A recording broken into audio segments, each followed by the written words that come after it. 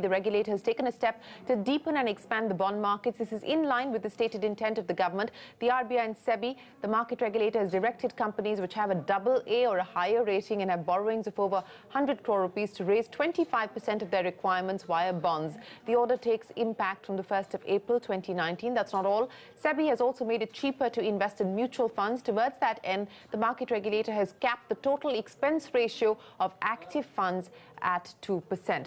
Well, joining us now to discuss SEBI's U-turn on the FPI circular, we have with us the CEO of Dhruva Advisors, Dinesh Kanabar. Mr. Kanabar, appreciate you joining us here. You know, the controversial circular issued by the market regulator, which caused a great degree of angst. And finally, we had the FPIs make their representations to the HR Khan Committee. Today, the market regulator is saying the Khan Committee's recommendations have been accepted. I mean, you know, when we last heard from the market regulator, they said that the claims being made by the fund managers were preposterous. What do you make of this 360-degree turn? So if you go back to the April 10 circular, which has been the subject matter of the entire controversy, what we are looking at is to say that there were certain norms which were specifically for KYC purposes. And those KYC norms were now being introduced to say that you will not permit investment by NRIs, PIOs, OCBs, etc. And I thought that probably, if you look at the circular, probably it made very poor reading, first of all. But more important, really, you are going out and saying that because you suspect that maybe there is Indian money or whatever else coming through NRI fronts, you will not permit that investment at all. Now, there are 20 other ways in which you can find out as to who are the real beneficial owners, and KYC is really the answer.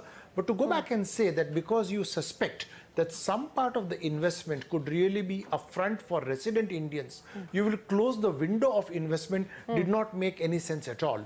Again, going back to the entire issue regarding control, which was at the heart of the whole thing, merely because there is a control over a fund being exercised by a non-resident Indian, and there are several funds, very prominent funds, which are managed from overseas, where the control is with a person of Indian origin, that does not really make the funds tainted at all. So really, I would have thought that the response which was contained in the 10th April circular was really too much of a sort of a pendulum swing and not warranted at all.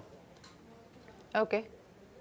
Okay, so you're saying that the charge that the fund managers held out of the circular being discriminatory does hold true, and perhaps that is now what is being corrected. So what is the expectation now? Because the market regulator is saying that a revised circular will be issued. So is your understanding or interpretation, because we don't know what are the specific recommendations that the HR committee has given to SEBI, what will be accepted, but for all practical purposes, would it be fair to interpret that the April circular is virtually dead? I had the benefit of going through the Khan Committee recommendations, so I really don't know. SEBI has come out with to say that they are accepting the recommendations of the Khan Committee. As to what form of circular will come out, I do not know.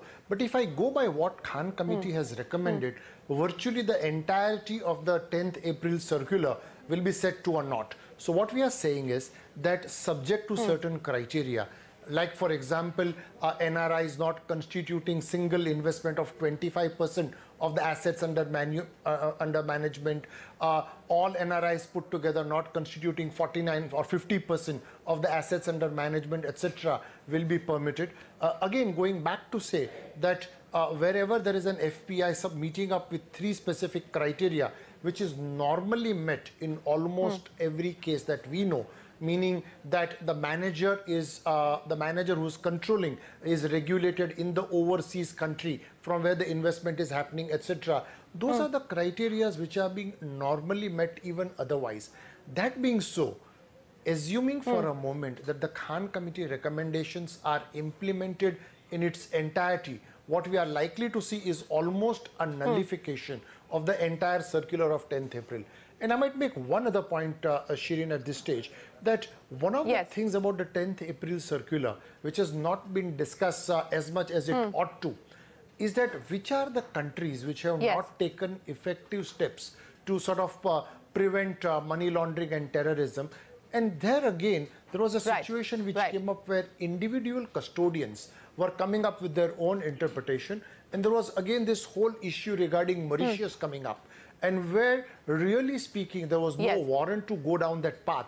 And there was, if the 10th April circular would have stood its ground, all money coming in from Mauritius again being questioned, irrespective of whether that money was NRI or otherwise. So hopefully with the Khan committee recommendations, the 10th April circular will go back, will be sort of rolled back, and we will see stability in the market.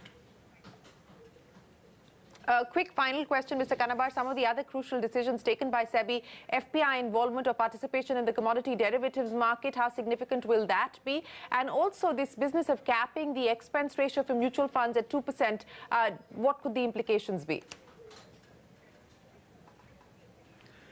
I would say that both of those steps are very welcome. But Shereen, whilst I'm answering that, one of the other points I might just like to make is that the 5 measures which were announced by the finance minister a couple of days back, one which is very, very critical was with regard to listed non-convertible debentures.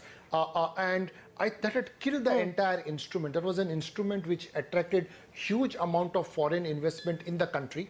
And the restrictions which were put with regard to the fact that there ought not to be a single investor, etc., was really killing that market. And I would say that apart from the 2 things that you are talking about, the rolling back of that, and of course we are yet to see how is the government going to react to that, is going to be hugely beneficial.